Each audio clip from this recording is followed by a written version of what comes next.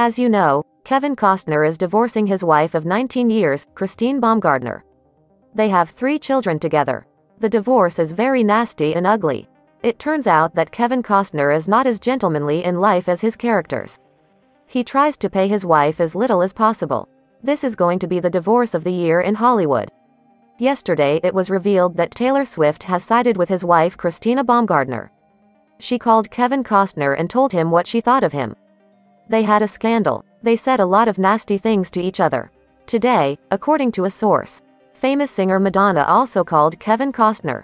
After being discharged from the hospital after a serious illness, Madonna immediately called Kevin. She asked, "What's going on in your life? Why do you want to leave your wife without money?" Kevin replied, his wife is asking him for a lot of money. He thinks she is using the children to take all the money from him. According to him, she has found a young lover and spends all her money on him. Kevin is willing to provide for his children, but he doesn't want to provide for his wife and her lover. They are young and he wants them to make their own money. Madonna listened to Kevin and said, "Your wife married an old man. She gave you 3 children. She dedicated her life to an old man with a very difficult character. And you don't want to redeem yourself. I'm sorry, you were my friend. I don't want to know you anymore. I hope your wife takes all your money and you become a penniless, unemployed actor. And your wife will be in a convertible in Miami with a young lover."